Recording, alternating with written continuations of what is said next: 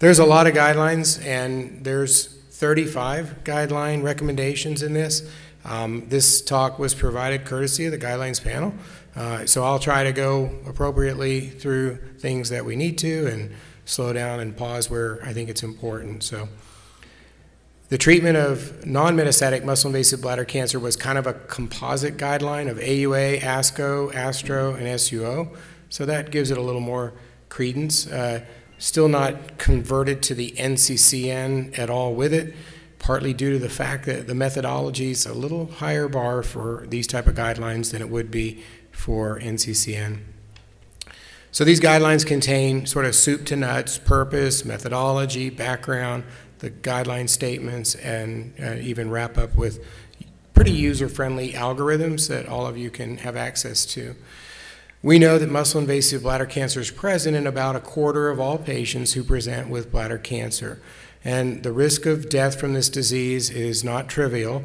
I'd like to think that all of our efforts have really moved the needle, but when you look at it critically, you could make the argument that we really haven't gone very far in terms of improving outcomes of patients with invasive bladder cancer in terms of their survival because of the fact that many times they present late. We have limitations to the systemic therapies that we give with partial response rates, but rarely complete. Our surgery can accomplish some things, but not all. So those are some sobering thoughts and you know, certainly reason to do additional trials. The guideline provides risk stratification, clinical framework, and hopefully guidance to all of us in terms of how to manage these patients. Like all of the guidelines, there's a pretty stringent methodology that goes into it. They tend to compartmentalize these studies that are done into A, B, or C based on the level of evidence that's there. Best are the A's, just like when you were in school. The methodology also then gets a recommendation, and those are sort of gradated too, and there's a little more nuance to that, and you don't have time or really to read it all, but suffice it to say that if it's a really well done study that really applies to most patients and it's unlikely to change in the near future, it's going to get a very strong recommendation if the study was done well. On the other hand, if there's no apparent benefit or harm, you can't tell, that's more of a conditional recommendation, and then those moderate recommendations are kind of in the middle. It's a good study, but other studies are going to come forward and likely it's going to change in the near future. They also have wiggle room because everything we do isn't based on randomized clinical trials, so things like clinical principle, and you'll see plenty of those throughout the guidelines. Those are even things as basic as you should do a physical exam, you should stage people. There's no randomized trials of no staging versus staging, but everybody believes that's something you should do. Giving least toxic to more toxic therapies, another example. So there is some interpretation of these guidelines. Not everything is high-level evidence. We've already seen the epidemiology, but this is a fairly common cancer. Really, in our practices, it's probably the most common cancer if you really take care of a lot of oncology patients because of the recurrence and the prevalence of the disease in the non-invasive space. However, with invasive disease, about 25% of these newly diagnosed patients will have it, and it remains a fairly lethal disease. Prognosis is almost directly related to staging of the cancer, and especially based on pathologic staging.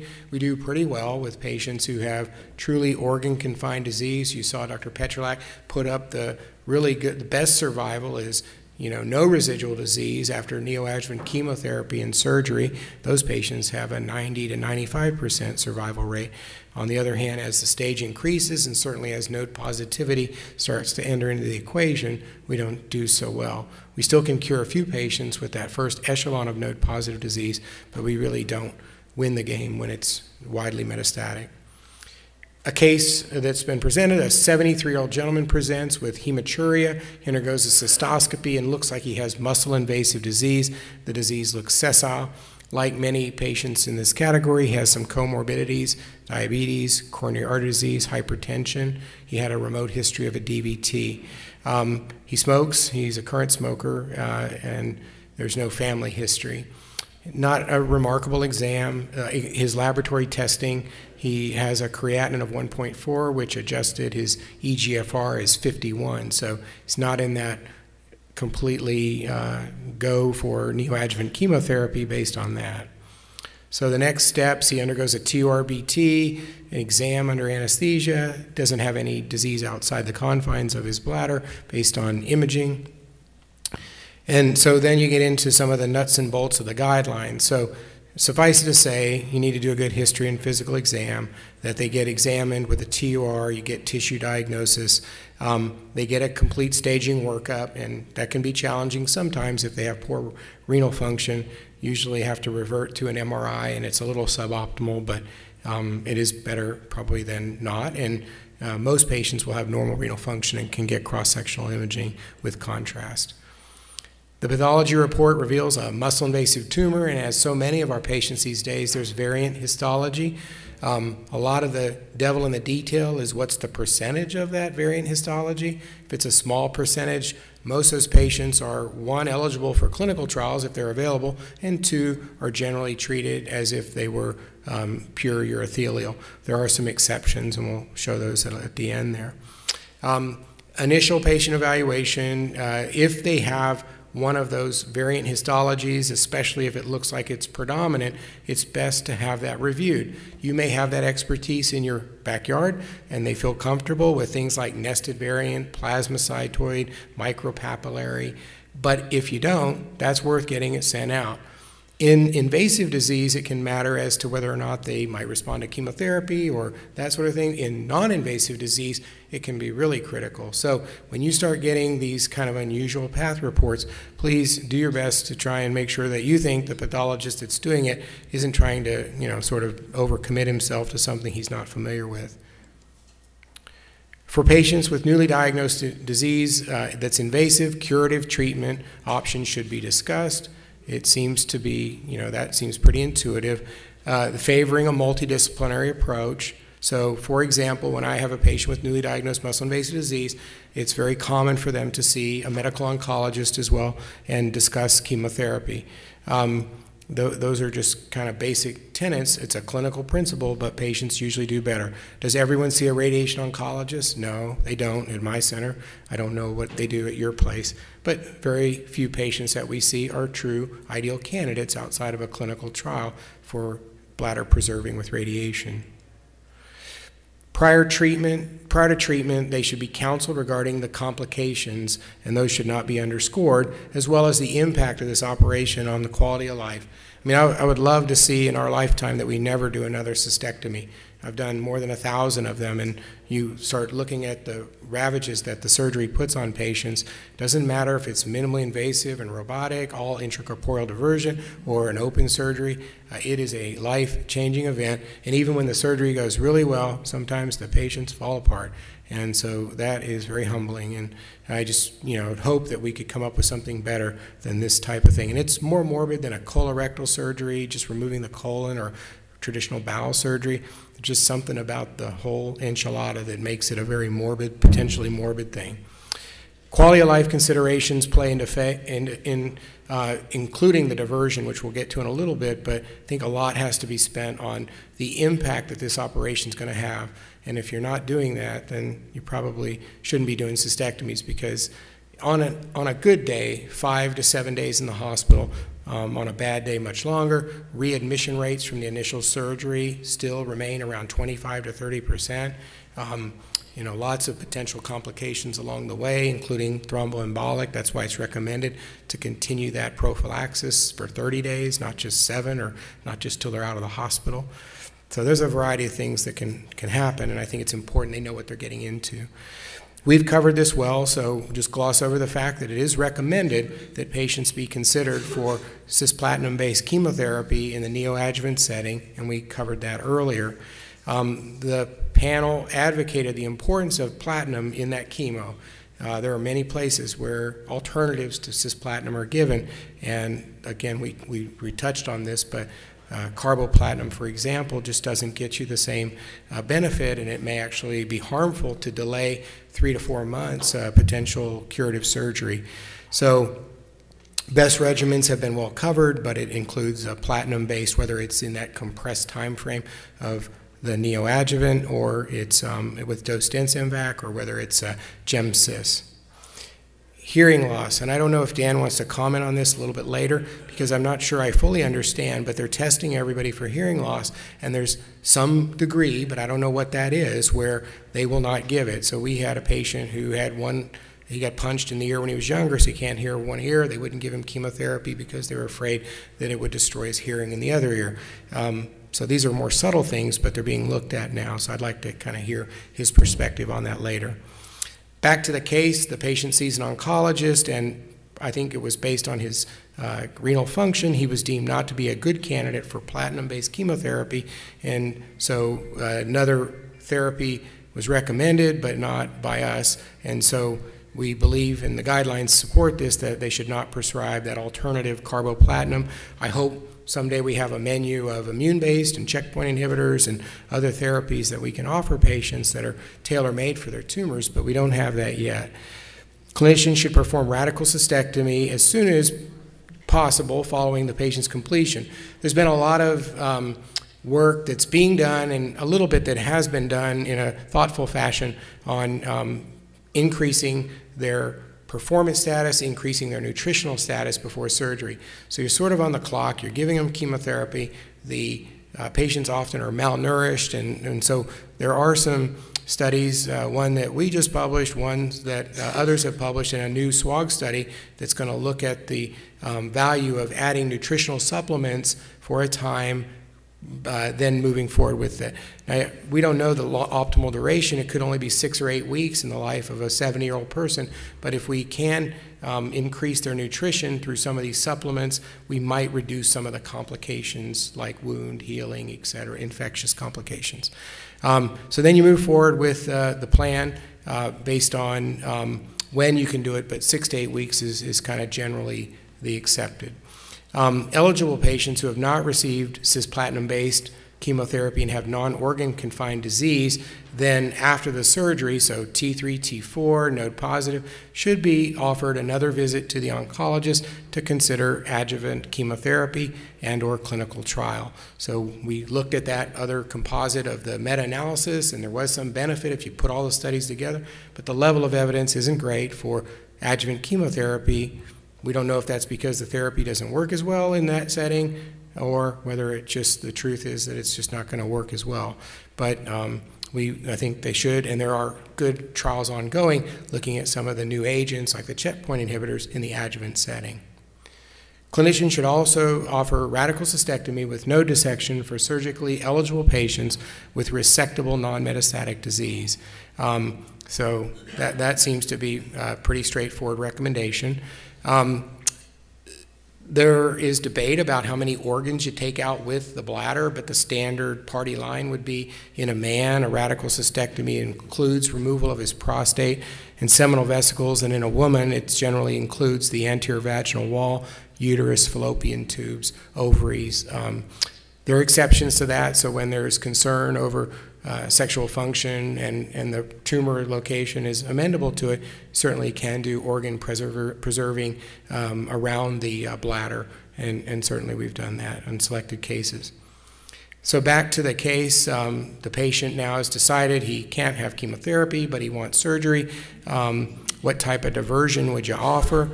And again, the discussion with these patients should include both continent and incontinent diversion, ileal conduits, neobladders, continent cutaneous diversion is part of the discussion.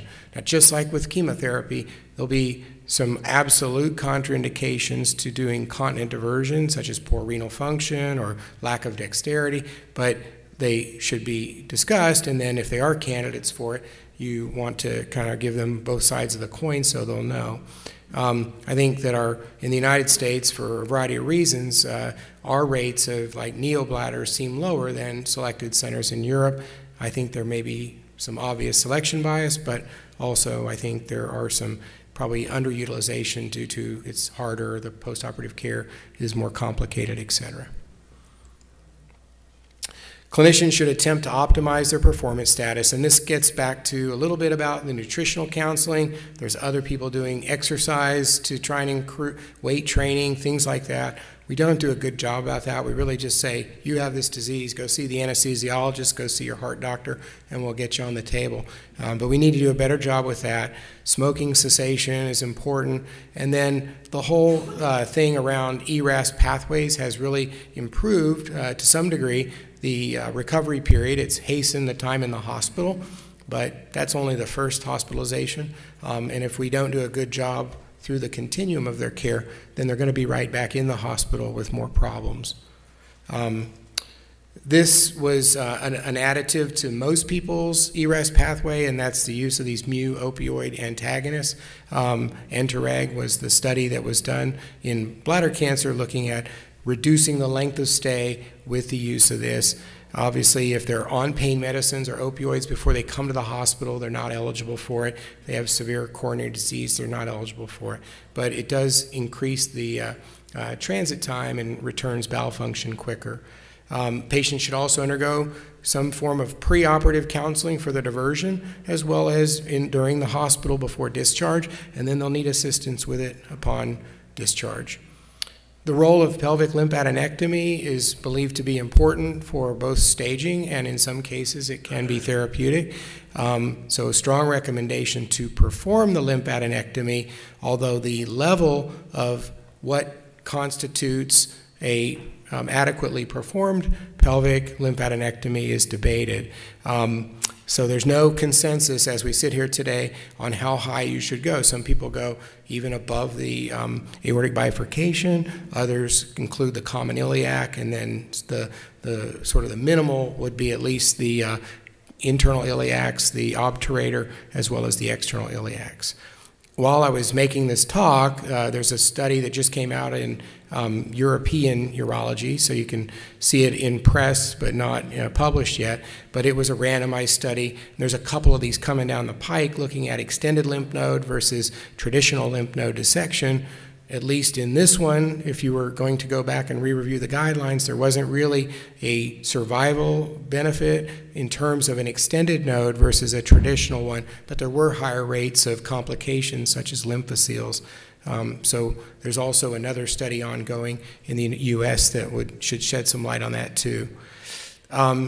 For patient selection, patients with newly diagnosed non-metastatic disease who desire to retain their bladder, and for those with significant comorbidities like we talked about a little while ago that are just too sick or too frail, then there are alternatives to radical cystectomy, and they should be offered a bladder-preserving pathway.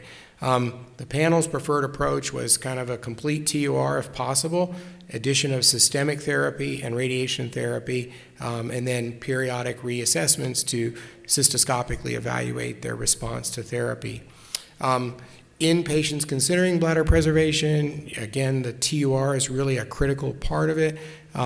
Patients with multifocal disease, CIS, the trigone location, some of those kind of things can make it extremely difficult to get great response rates, but to the best you can, you should perform a complete TUR. Patients with muscle-invasive disease who are medically fit and consent to radical cystectomy should not undergo partial cystectomy or maximum TUR. So if you can have a cystectomy with rare circumstances, you should undergo a cystectomy, not just do the partial. It's kind of like when they asked Vince Lombardi why he didn't pass on third down. 3 things can happen, and 2 of them are bad. So recurrences in the bladder that have to then undergo a second cystectomy, or metastatic disease because you didn't control the primary. And there are exceptions, things like adenocarcinomas in the dome and some special circumstances like that. But for most part, partial cystectomy was thought to be inferior to radical cystectomy. Number 24, for patients with muscle-invasive disease, clinicians should not offer radiation therapy alone. So it was felt that combining it with a radiosensitizing chemotherapy or traditional systemic chemotherapy would be superior and result in better control. For patients with muscle-invasive disease who elect multimodality therapy with bladder preservation, they should undergo that radical TUR and then undergo those planned reassessments. And in those patients, they do mention platinum and 5-FU, which we talked about earlier, as well as mitomycin. In patients that are found to recur on these bladder-preserving therapies, now if it's a non-invasive recurrence, they can undergo traditional non-invasive intravesical therapies. But in patients who have truly an invasive recurrence, those patients should move on to cystectomy if indeed they were a candidate.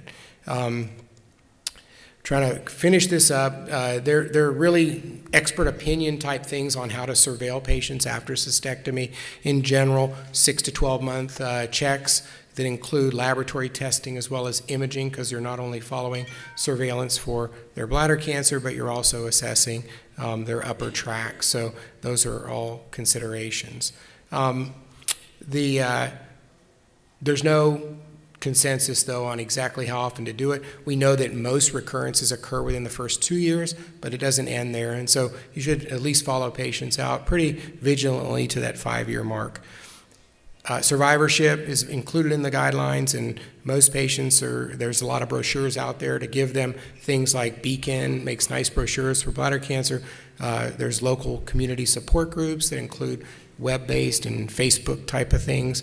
And again, healthy lifestyle, just like prostate cancer, patients should be offered those type of things. We already talked about variant histology, but it's important to recognize it. Things like small cell neuroendocrine, they need chemotherapy before any treatment. Things like micropapillary may not be responsive, kind of depends on who you look at, but the idea would be that you would want to highlight that variant pathology and then make a referral to consider alternative treatments. And they include a little section on future research which hopes for better detection, better markers, improved therapy, including this immune therapy that we've just heard about, and then better ways to surveil patients. There's algorithms in there that you saw, just like for the non-invasive that Dr. Castle showed. They've got them for invasive disease too. So that's a lot of information, 35 guidelines, but I think we've well covered some of the nuances of invasive bladder cancer and its management. I thank you for your attention.